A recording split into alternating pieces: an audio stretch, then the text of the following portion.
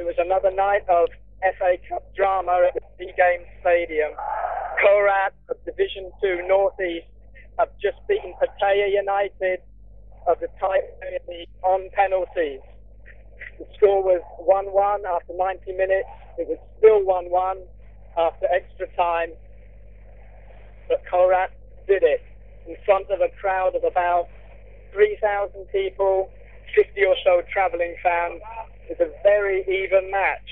Pattaya perhaps just shaded the first half. Korat looked stronger in the second half. Extra time was also very even. Korat did hit the post in the second minute of injury time, in the regulation time. Konton Samsamran, Korat's leading goal scorer, hit the post in the dying seconds of 90 minutes. Didn't go in. The match went to extra time and then penalties. Korat triumphed by 4-3 on penalties in the end. 4-3 to Korat, will go through to the fifth round proper.